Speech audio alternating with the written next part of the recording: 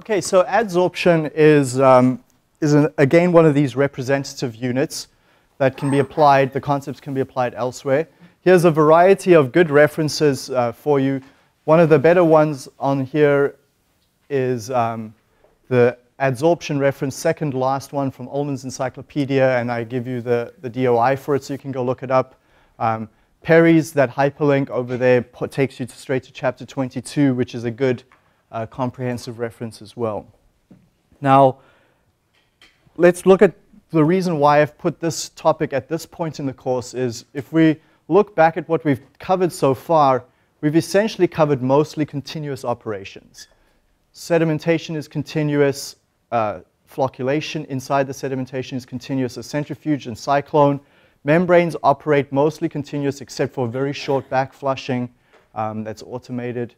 Vacuum filtration is continuous. Liquid-liquid extraction, when you operate it in countercurrent, is continuous. Really, probably one of the only batch units we've looked at is the plate and frame press. We have to stop. You get a pressure, you get a volume of filtrate built up. You have to clean it out and restart it again. And now we're going to look at adsorption and then drying after that. These are batch, or what we say cycled operations. You run the unit, stop, you have to regenerate it or clean it out and repeat. Okay, so it's an intentional change in the way we're going to look at things from this point. Now, we also, my goals with this section is so that you just get a feeling of what these adsorbers look like and understand the equilibrium ideas that happen in an adsorber. Those of you that are taking 4K with Prashant are very lucky because the equations from that course are used pretty much right here as is. Also, those of you that are taking bio program, you've seen the Michaelis-Menten equation, and that is, again, comes right out of this topic. Okay, doesn't come out of this topic. The equation structure is identical to the ones we develop here. So let's take a little bit of a look at this. Adsorption comes from this general word sorption. And there's absorption and AB sorption. Let's just be clear what adsorption is. Adsorption is we've got a fluid phase, we've got a solute, and we want to transfer that solute to the solid phase particles. Okay, so some terminology that we use is we've got our sorbate or adsorbate, as I'll tend to use the full word. Adsorbate is adsorbed onto the solid. Another word that's adsorbate is often just the solute. So if you want to just see that as the species of interest or solute, but I'll use the more correct term adsorbate. The adsorbent is the material that we're going to adsorb onto. So that's my solid species typically, and I'm going to add that to my system so it's a mass separating agent. There is a bit of energy separating agent that occurs here. You need a pressure drop to move yourself through this packed bed of solids. So an ESA is required, but it's not a separating agent per se. It's more just a driving force to move material. So it's probably not correct to see it as an ESA. Though there's another aspect to this. Once you regenerate your bed, you try to reverse the separation. And to do that, you need an energy separating agent. And so there is really an ESA during the regen step. Okay. Now, absorption is something that is also an absorption process. It's typically you're taking a gas into the liquid phase, something that you've covered in other courses and in thermodynamics perhaps and in 3M. But adsorption is we're looking at a solid surface. That's the key distinction. So it's a different phase, either gas or liquid going onto a solid surface. And where this topic can be extended to, so we won't cover ion exchange and we won't cover chromatography, but those two units follow the same principle as adsorption. So the similar equations, similar geometry of the vessels, similar equipment. So let's just quickly take a look at ion exchange. Ion exchange is a simple concept where you're taking one ion out of the solution and exchanging it with another. A classic example of that is if you want to soften water. So hard water, as it's typically called, is water that's rich in calcium ions. If you want to remove the calcium ions from the water and exchange them with sodium ions, you can contact it with an ion exchange solid, typically in a pellet form, and the sodium ions on the resin, on the solid phase resin, will be exchanged, and it takes the calcium out of the water. Okay, so it's a sodium-based water. A water with sodium ions is a softer water and often more palatable, and has applications as well in the process industries where calcium ions will precipitate out and cause scaling and fouling for you. Sodium ions will have less of a problem. Okay, chromatography, similar idea, where you're removing a solute out of the liquid phase onto a column, onto the solid phase. And then once you've removed it, you want to recover that solute later on. So chromatography plays on that same idea. We're going to see this batch of material moving through a bed, and then we're going to stop the process and recover the solute from the bed afterwards.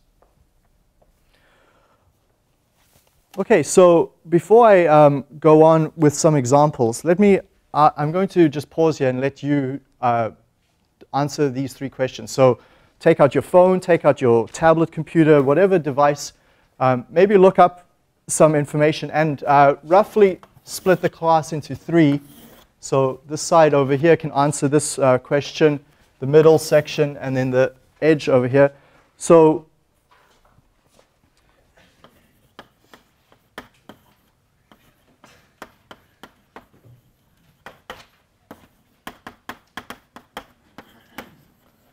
okay, so people over here on this side can answer the question, what adsorbents are typically used or are existing out there for various applications? The middle part of the class, however you want to divide yourself, is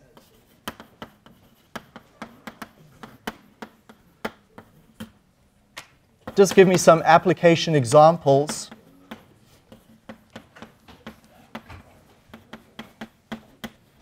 Of adsorption, and the people all over here on the edge is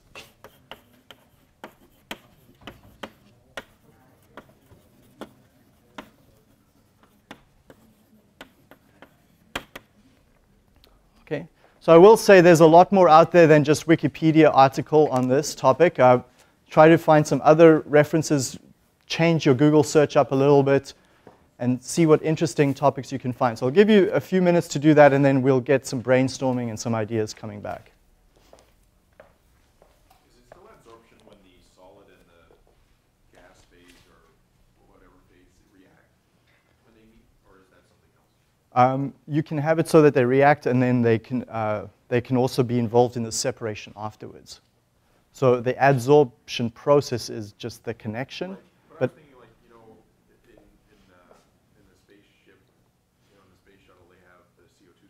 yeah. Adsorption, even though it reacts with the quicklime or whatever. Yeah, so we'll see that distinction being made coming up, yeah. As long as new species are not being created, it's sort of like a chemical bonding to the surface.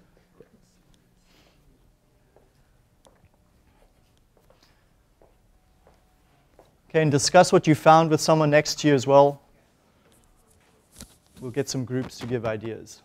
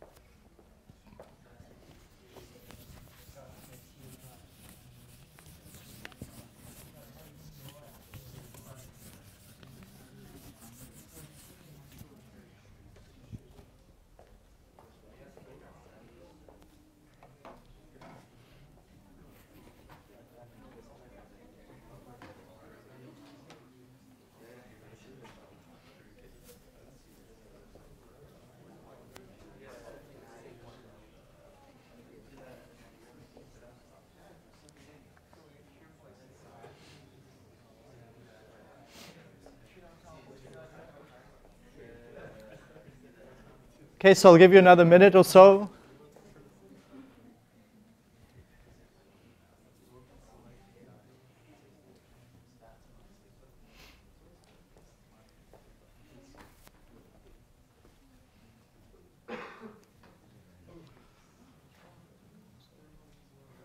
Okay, people here on this side, which adsorbents did you guys find?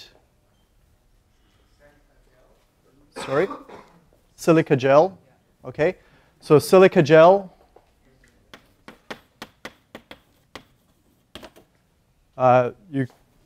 Here's some silica gel here that you can pass around. You may have seen this before. It's often used as cat litter because it adsorbs the smell and obviously the liquid part of it. You've also seen it if you've bought a computer or some electronic device. You'll find a little white bag of pellets, plastic-looking pellets in there. If you've opened the bag, it's actually the silica gel. Okay, other examples? Graphene.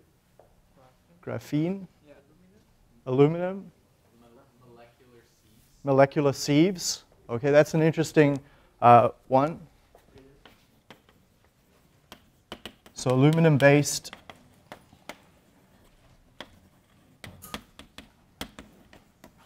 Okay, so often just shortened to mole sieves or molecular sieves. The other word for that is zeolites that you might find. Anything else? Other adsorbents? Okay. Application examples. There's no one here in the middle. It seems very empty. Dylan. Hard water softening. Hard water softening. Is that similar to ion exchange? Or? Yeah, that's what it says, yeah. Okay, so it might just be an article that's on both the topics mixed up. Okay, yeah. Gas masks, filter canisters to remove, the article didn't say.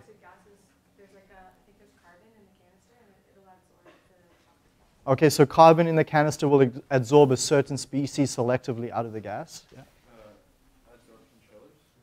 Adsorption chillers, yeah, that's an interesting application of thermodynamics there. If a refrigerant, a fridge that has no moving parts. So if you're interested in that topic, it's not a separation step, but adsorption chillers are really interesting from a thermodynamic perspective. Other applications, yeah. Clarification of sugar. So what did the article mention what was being removed? I think it was color impurities. Color impurities are adsorbed onto the surface of the adsorbent. Another application that's similar to that is the water filters that you like. So the Brita water filters. Here I've cut one open and you can see the carbon, the black carbon that's inside there. So pass that one around. That's an adsorbing certain ions in the water that are objectionable from a taste perspective. Other applications? Yeah, Sean, sorry. Someone mentioned silica gel and you talked about computer parts and there's also like the toxicity like vitamins. It's because it absorbs like water. Right. So yeah, so there's a little bag of silica gel, right? So do not eat. It's a desiccant. Desiccant is it's removing water or moisture from tablets, from electronic products while they're being shipped. That moisture will adsorb onto the surface and not onto the parts being shipped. Okay. Sorry, another one? Like soaps and detergents. Soaps and detergents. Zeolites, molecular sieves, you may not realize this, but the washing powder, if you still have a powder-based washing machine, they'll often blend in zeolites into that washing powder to adsorb the calcium from the water so that you get a better soap action on the clothes. Okay? So zeolites are really interesting. Zeolites are naturally occurring minerals. It takes about 50,000 years to create them naturally in the Earth's crust. But they occur in such vast quantities, and we can also make them synthetically very cheaply, but they're added to washing powders for that reason. Other applications? Okay. The people over here on this side, any ideas or concepts on how adsorbents work? a little bit of a tougher one. Yeah. It says that like the impurities migrate from the fluid to the surface of the adsorbent and are held there by intermolecular forces or chemical bonds. Okay, so the particles migrate to the surface and are held there by intermolecular bonds or forces. So the adsorbent, one of the characteristics of an adsorbent is a very high surface area. So you've got your impurity somewhere out here. It will migrate into the particle and stay attached to that surface due to intermolecular forces. Okay, so one of those the highest surface area adsorbents, a small teaspoon of that adsorbent has the equivalent surface area of 1/4 of a hockey field. Okay, so a very, very large surface area. It's on one of the slides further on. Here we go.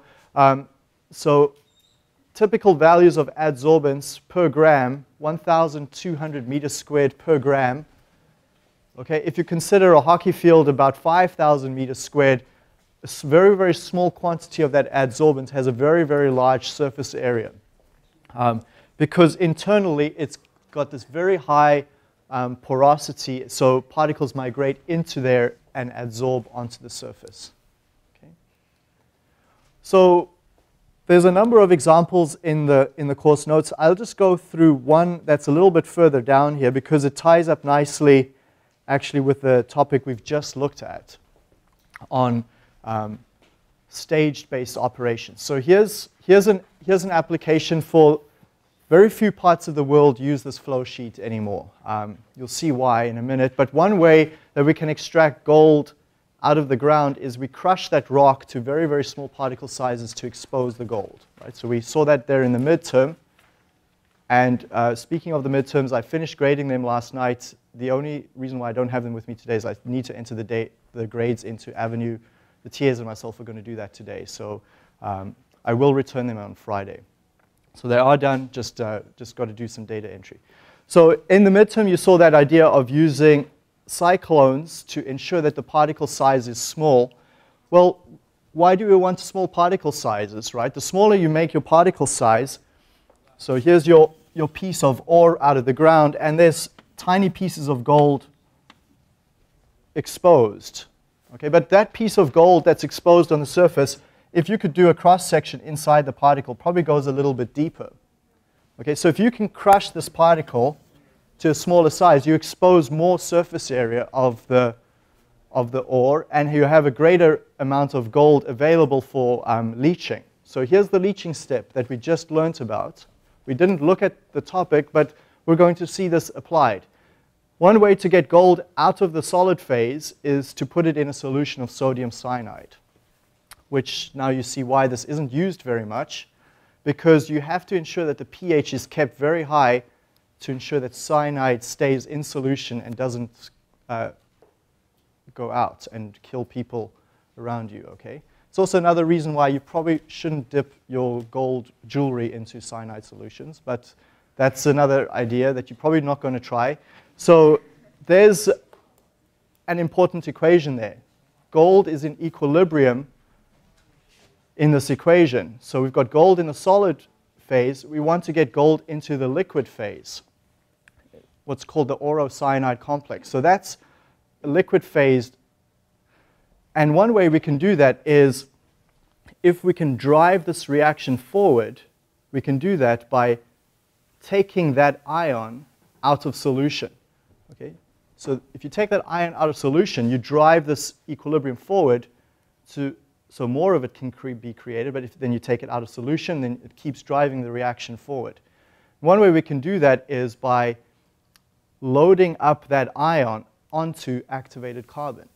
So if you put not only cyanide in solution with your gold ore particles, but you also contact it with activated carbon, that black stuff that you're passing around here, that's activated carbon.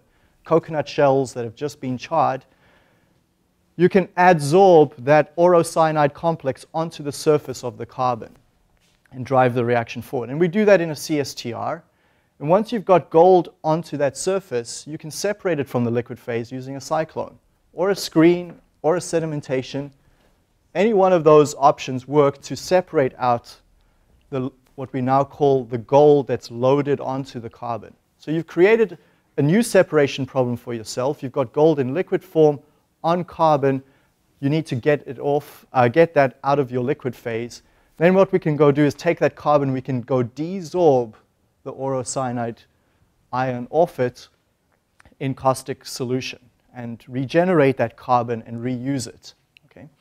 And we do that in a CSTR. There's one stage, one leaching step, where there's your water, your cyanide, your gold, and you're bubbling oxygen into it. So all your species going in there, solids, liquids, gases, all bubbling in and being well mixed in a CSTR.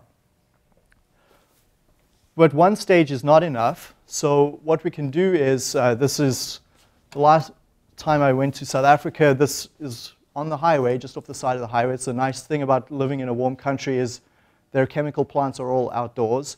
So we can actually see what's going on inside there. And there's just a series of CSTRs.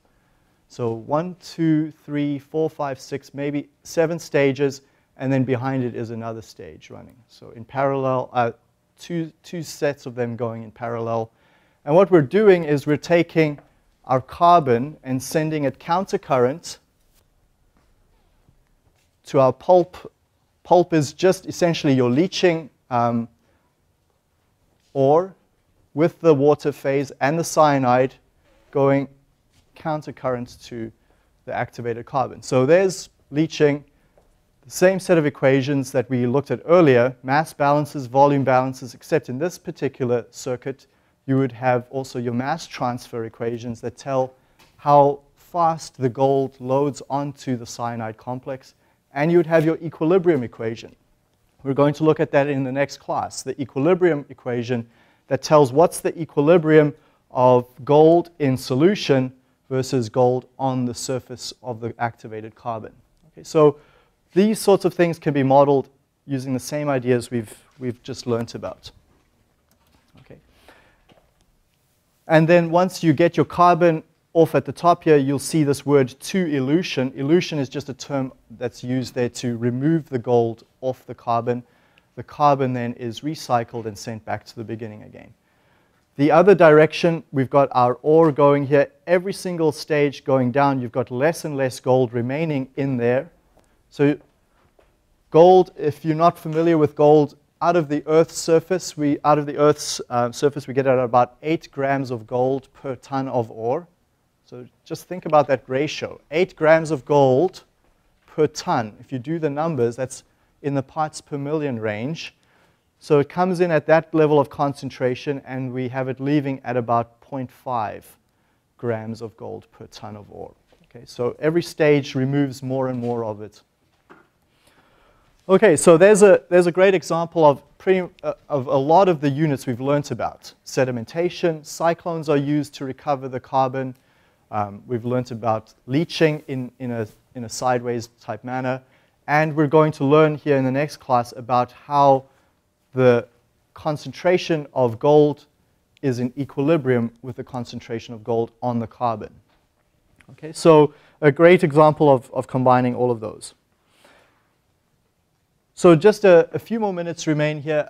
I'll just show you some other applications, and then we'll look at the adsorbents in the next class. So some other applications we've seen and heard some of these over here. The final ones are on gas purification. We'll often use this to remove carbon dioxide from natural gas. So natural gas that we use for a fuel source, we want to remove the CO2 from it, or we want to remove water vapor or sulfur compounds. All of those we can adsorb out of the gas. Oxygen can be separated from nitrogen. This is really interesting. 2 molecules that are very similar in size. One of them, nitrogen, gets adsorbed more strongly onto a zeolite, and I'll show you why in the next class. We can remove water vapor from ethanol vapor, acetone from an air vent. So if you're venting an air stream out to the atmosphere, we should adsorb all our impurities, and one of them often is acetone. Yeah. Can't you do a gas-gas separation by pressure swing adsorption? Is that a thing? Yeah, pressure swing adsorption, we'll cover that topic later on. Yeah, so gas-gas adsorption. And then liquid separation. So here's two species, two isomers, the same molecular weight, but just a slightly different shape in that molecule. That's a very, very tough separation to do with distillation, right? These two species have the same or similar boiling points. They have the same physical shape, so it is a really, really difficult separation to do. Pretty much the only other way you can do it is if you want to find an adsorbent which will preferentially take up the P or the M isomer. So adsorption plays a role in some of these very difficult separations. So there's a few others on there, and you can obviously research others online. So what we'll start with next class is looking at the geometry of these adsorbents as well as some properties of the adsorbents.